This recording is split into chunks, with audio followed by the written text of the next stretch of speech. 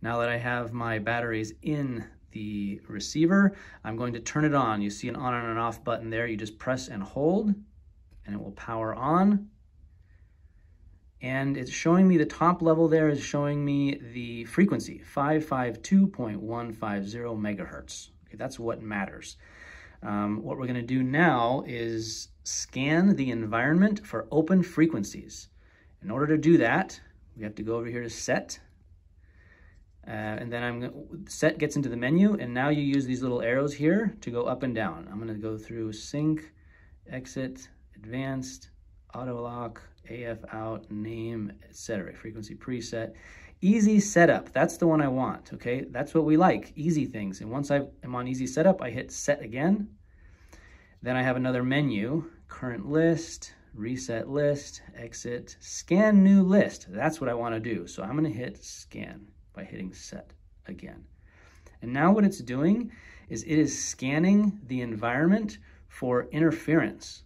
So anything in this band of frequency, 516 to 558 megahertz, if it's going to listen basically to any open frequencies and figure out what's available.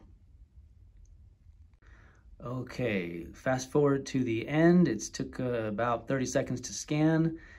And once it finishes, it will tell me a little bit about what's available. Okay, there are different banks. A bank is just a block of frequencies. So bank number 6 has 12 free slots. That means there's no interference on any 12 of these slots. If I scroll through them, bank 5 only has 4 available frequencies, which means there's some other activity on that bank, which we don't want to use that one. Bank 4 also has 12. There's a total of 12 available in the bank. So basically bank 3 has 11 free, 2, there's a lot open here, okay? A lot of these have 12 open. There's a lot of banks here for different frequencies. For simplicity, let's just say we're gonna stick with bank 10. And I've got 12 free channels. I'm gonna hit set, and then it gives me a choice. On bank 10, which of the 12 do I want to pick? Now, for my sake, just for the sake of frequencies, I'm gonna go in the middle and pick number 6.